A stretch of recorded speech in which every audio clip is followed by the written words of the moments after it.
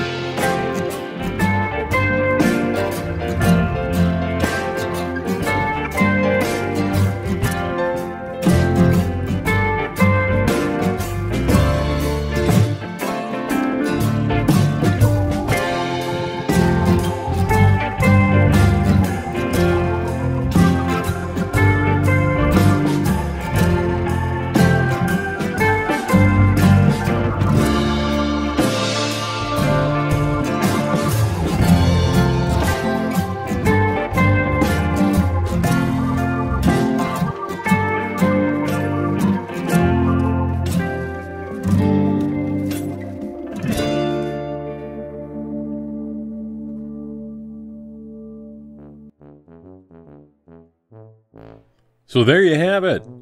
The Matchbox number 36C Opel Diplomat.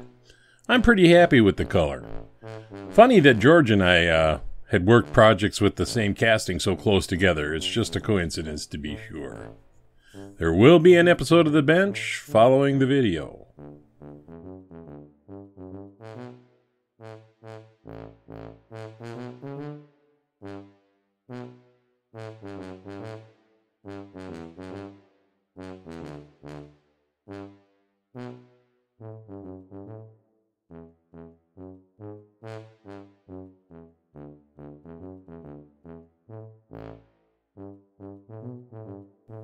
This is TimeRider, and I'll leave the light on for you.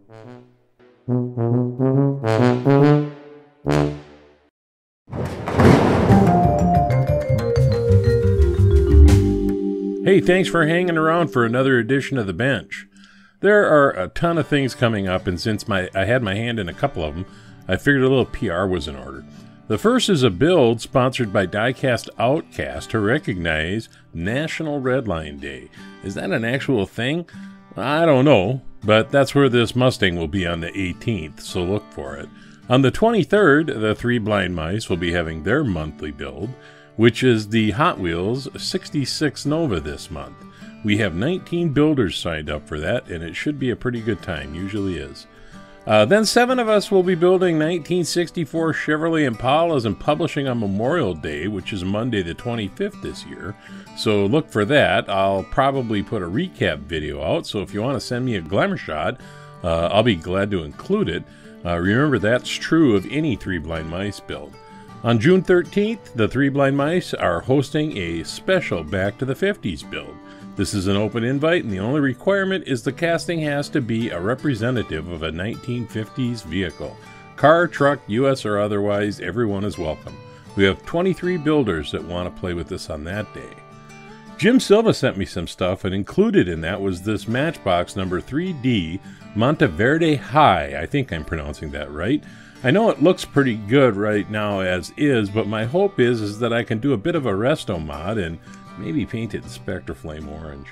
Well, that's all I got for you, and if you're curious, this is Jenny Lake in Wyoming. I can't remember whether it's Yellowstone or the Grand Teats. It isn't really important, I don't think, but I hope the video finds everybody healthy, happy, and wise. I'll see you next time around.